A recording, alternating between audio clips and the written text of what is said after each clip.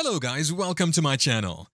In this video, I'm going to show you how to turn off Spotify Shuffle Play. Just follow these simple steps. So let's dive in. The first step is to make sure your Spotify application is up to date for new additional features.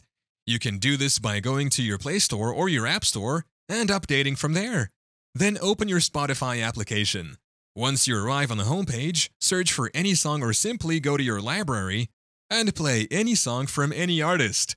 Once you play, you can see the song has started with a playlist that is created automatically by the application. Here you have the shuffle feature for the playlist. To turn on Spotify Shuffle Play, press the two arrows intersecting located just beside the play and pause button. To turn off the Shuffle Play, simply click on the button again and you will have successfully turned off the Shuffle Play. And that is how to turn off the Shuffle Play in Spotify. Thank you for watching. If this video was helpful, please leave a like and subscribe to my channel for more videos like this. And click on that notification bell to never miss an update.